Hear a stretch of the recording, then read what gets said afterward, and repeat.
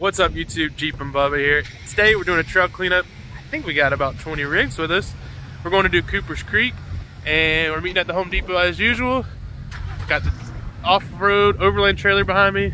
Got my boy Jay Woolley here with S3 Mag. Let's get after it, let's clean the trail.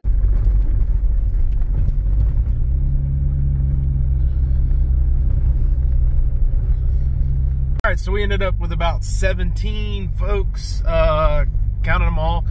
Got not all just Jeeps today. We got a couple of different things on the trail with us. Got some of the usuals. Got the Black Pioneer and Lone Wolf. Shout out Jonathan Woolley, Jay from Tire Distributors, my boy Johnny, aka Guantanamo Bay, and quite a few, and too many to name. Silver Dollar Adventures Lee's out here with us today and having a good time. I did have a few last minute hit me up and say they were sick or had something come up, and that's totally fine because we're going to be doing, you know, probably 3 more of these this year. I try to do 4 a year. This just happens to be the first one. It's 34 degrees and we might get a little bit of snow today. We're looking forward to it. So we're in Cooper's Creek, WMA, basically just gravel roads, real pretty view, and we're gonna find places where we can stop and pull over and pick up trash. What we don't want to do is inconvenience anybody on the trail by blocking the trail to pick up trash. So we're not gonna be able to stop at every single place we might see a can or, you know, a piece of paper or whatever, but we're gonna get into all the campsites and any place we can get that we're not gonna cause any issues. And we decided today to push the ride until lunch because it rained yesterday, and it looks perfect because the trail looks like it's drained well and we're not doing any harm or treading lightly. And that's the biggest thing, is the only impact we want to have here today is a positive one. So that's what we're pushing for, that's what we're doing. And let's quit the talking and get to picking up trash. So much irony in this, super funny.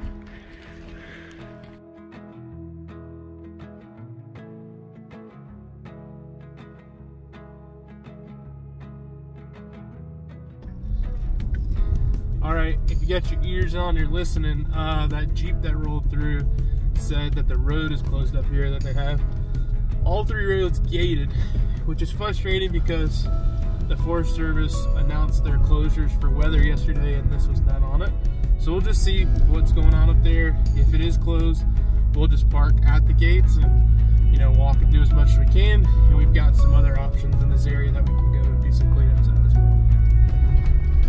I feel like we're losing the battle, but we're kind of our own worst enemy because all of us YouTubers and everyone putting out social media, we just don't put a good image out there for ourselves. So that's a lot of why I film these trail cleanups, is because I do want to show anyone that may be watching that the Jeep community, and not just Jeeps, overland, off-road, because we have a lot of other vehicles out here today, we absolutely care about keeping these trails natural and beautiful, and we don't want to see trash on them. And so we're going to be a part of the solution and not the problem.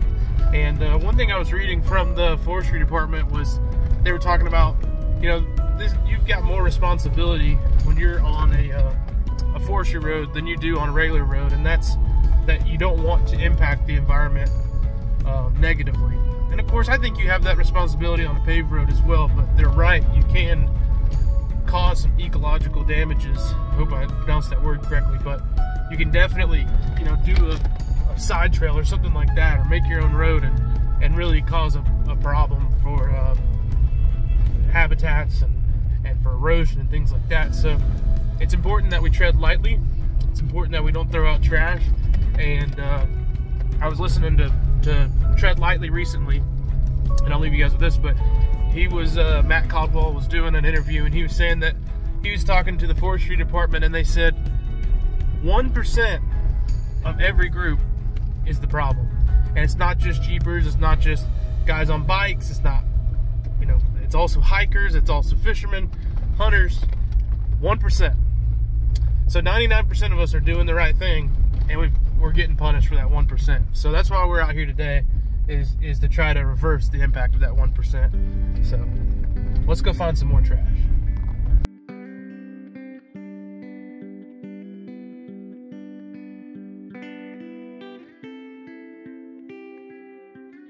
All right, he was right. Road is closed, and there is no announcement about that anywhere on their site. So that's unfortunate, but we're gonna circle back and we'll go hit YJ and we'll pick up trash on it if we see any. All right, so obviously there's the lock gate there, and that's what gets us in trouble. That is not treading lightly. And you can see somebody went down and went back right there. But here's the kicker. There's actually like a little ranger stand down there about a mile on the left, and they're gonna find out that that was not a good decision. Don't do that, guys.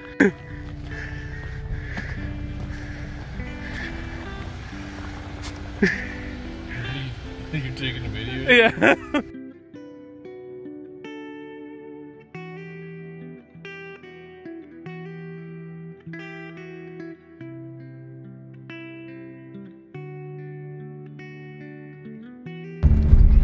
Well, we're having a backtrack, which is my least favorite thing, but I get to enjoy a nice, clean trail. Well, road, technically. This is a forestry road. I shouldn't call it a trail. I just like calling it a trail, I guess. Don't take that road right there. That's not legal. Anyways, sorry about that little bump.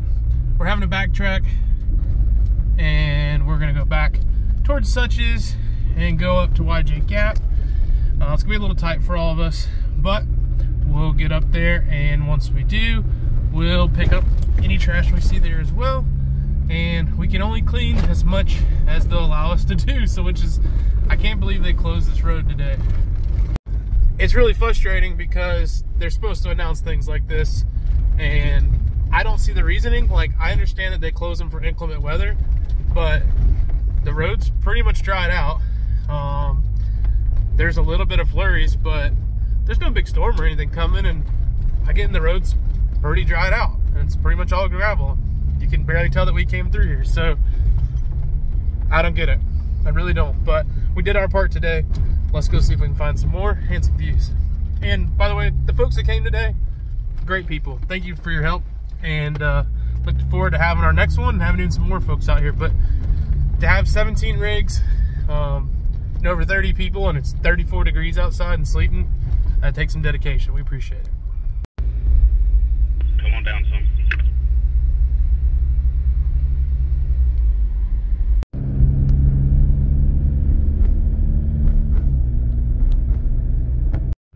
All right, so we ended up having a great trail cleanup, but we ran into some issues once we hit the second trail. Now, we only had about half the group that went with us, and I think that's a story I want to tell another time in another video. But I just want to thank everyone again who came out and made it such a great day.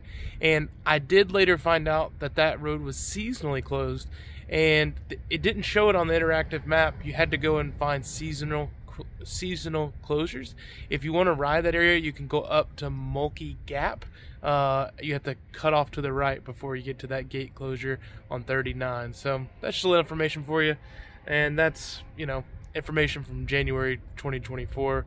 So if you see this video between now and the middle of March of 2024, that gate will still be closed. All right, thanks for watching. Eat your prunes. We'll be seeing you.